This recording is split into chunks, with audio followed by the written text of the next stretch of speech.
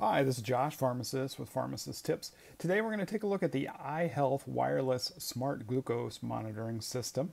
The folks at iHealth did send me this meter for free. They, however, did not pay for the video, so this is my honest review, taking a look at the iHealth glucose meter.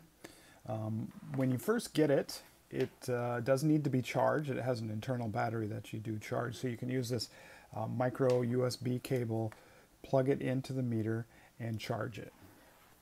While that's charging, we'll take a look at the lancet device that comes with the glucose meter. It does have a cap for alternate site testing. We're going to look at the cap though for typical fingertip testing. So this is how you charge the spring, which propels the lancet forward. This is the button you push to send that lancet forward. It does have a lancet eject button, and then twisting the top will adjust the depth of the lance. Typically, I set it in the middle and adjust from there.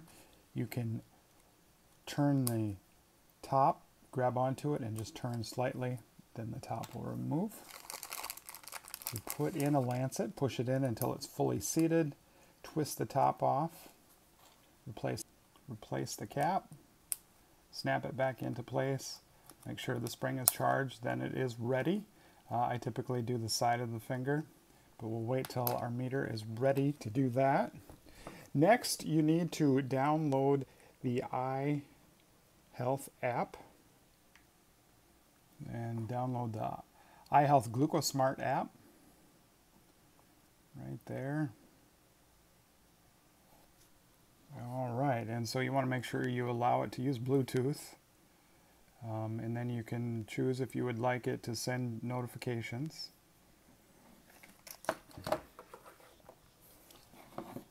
And you'll have to sign up to create an account.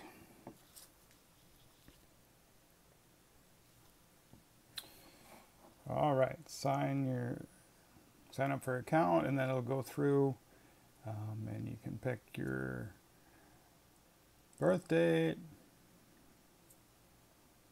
And then you can put in other pertinent information.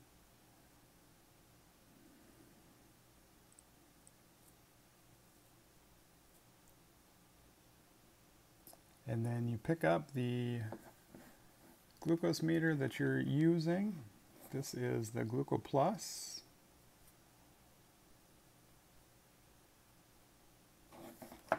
And once you've fully charged it, you can remove the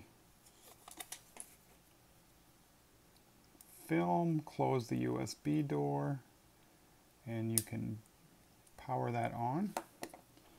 And then on your phone, you can search for a device.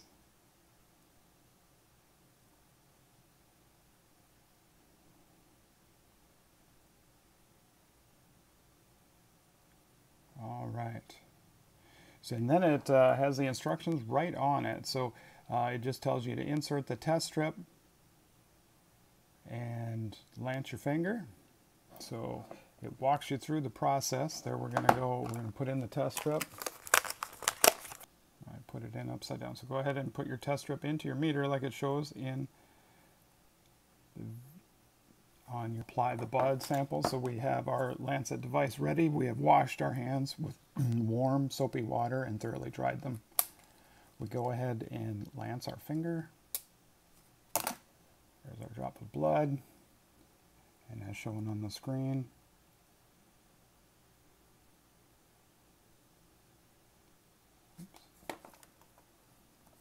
and there it is testing 102, and this actually was after lunch. I have just eaten, and it allows you to put any other pertinent information related to your glucose reading, and then you can hit the save button.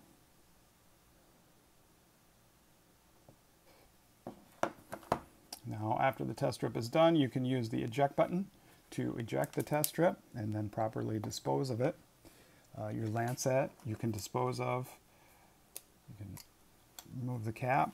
I like to jab it into the top that we removed, and then you use the lancet eject button to remove that. So pretty simple there, pretty straightforward. We can reading after you have your meter set up. You just hit the measure button and make sure that is your glucose meter is on. You can see the Bluetooth button on. Now it's prompting us to insert a test strip. So go ahead and insert a fresh test strip. Follow the arrow to insert that. Then the app is telling us we can apply our blood. So with a new lancet in the lancet device, we'll go ahead and lance our finger.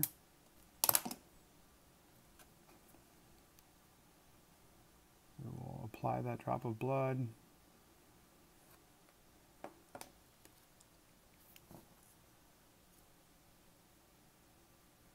There we go, 101.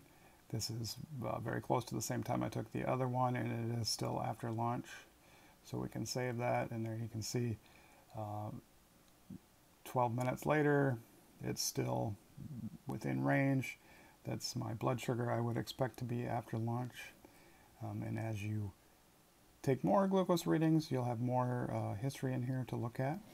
Let me know if you have any questions. I will do my best to answer it, but if you're looking for a glucose meter with an app, this seems to be pretty slick. It does appear that the readings are pretty accurate. I appreciate you watching. If you could, like this video and subscribe to my channel. Thanks for watching.